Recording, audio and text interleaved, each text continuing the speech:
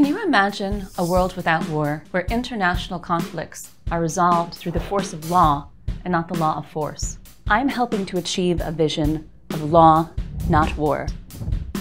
I'm Rebecca Shute. I'm the leader of a nonprofit organization and an international lawyer. But does international law really exist? With atrocities raging in every region of the globe, with seemingly no end in sight, it's tempting to believe there's no legal accountability. But I believe otherwise.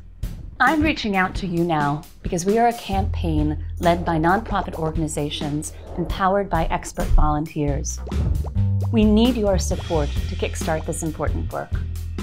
You may have heard or seen the International Court of Justice in the news recently, as it is busier than ever before in its more than 75-year history, including hearing 3 genocide cases and an unprecedented case regarding the climate crisis. Its rulings have helped prevent the escalation of violent conflict over territorial dispute. They've answered critical questions about what constitutes segregation, apartheid, and racial and ethnic discrimination in our time. And they have ended nuclear testing that has caused catastrophic human and environmental consequences. Our campaign supports the International Court of Justice in 3 main ways. We help increase states' use of the court. We litigate on behalf of small and developing states, and we support the court's independence and effectiveness. A world governed by law, not war, is a vision we can achieve in our lifetimes.